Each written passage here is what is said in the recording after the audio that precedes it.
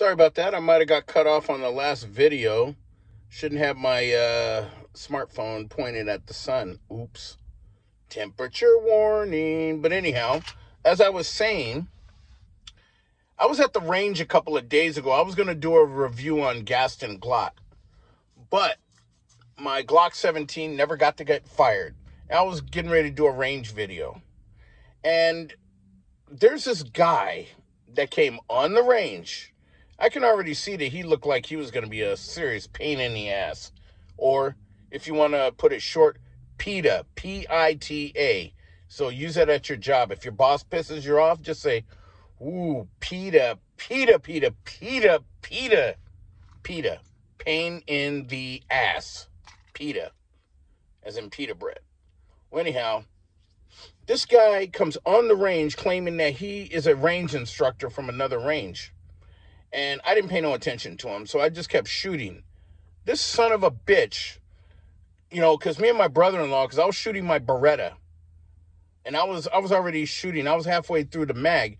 Fire, boom, boom, boom. This idiot taps me on my shoulder. Taps me on my shoulder while I'm firing.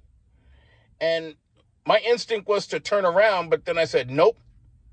Sat the gun down, and I turned around, and it's like, and I gave him my, what do you call that? What in Zeus's butthole look do you want? And he just said, well, I just been noticing that you're shooting wrong. And I'm like looking at him, I go, I'm shooting wrong. I go, please elaborate. Well, I noticed that your shots are going to the left of the paper. I go, are you in the military? Were you in the military? And he goes like, no. I go, okay, good. Next lane. And he goes like, well, I'm just telling you. I go, well, I'm going to tell you. I go, number one, you already broke the major rule at a range. Number one, you do not disturb somebody who's firing a weapon, because not everybody is as disciplined as I am and my brother-in-law. Because what's going to happen is, if you tap somebody on the shoulder who is not disciplined in that, they're going to turn around. Whatever they're firing might come in your direction. And he would go like, well, that hasn't happened yet. I go, well, number one, get out of my damn lane right now. And this guy was so, I just wanted to knock him out.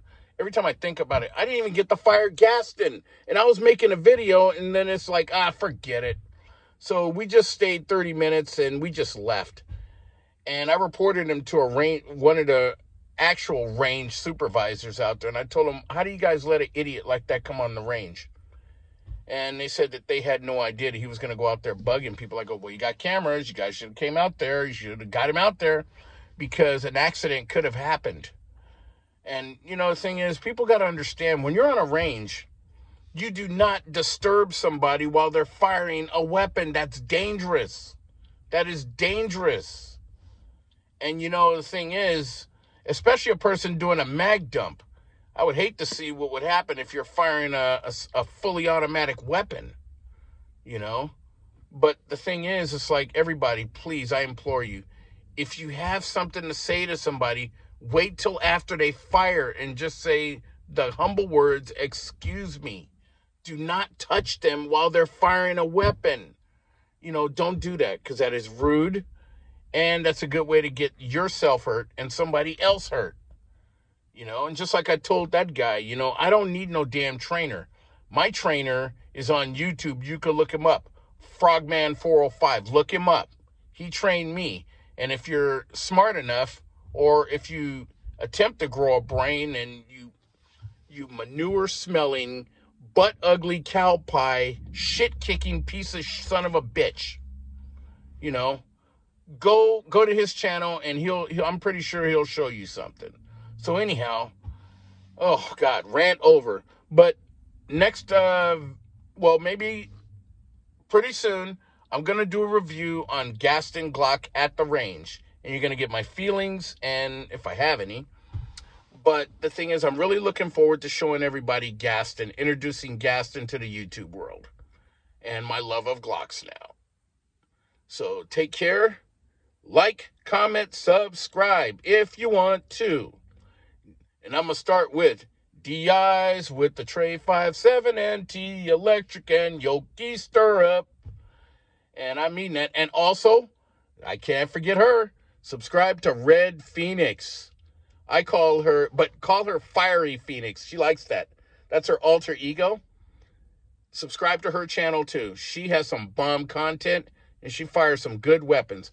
And by the way, I'm probably going to buy a shotgun pretty soon. So any recommendations? Because top of the list is a Mossberg. I want a shotgun. A shotgun. I want one. I want one. Want one. I want a shotgun. Peace.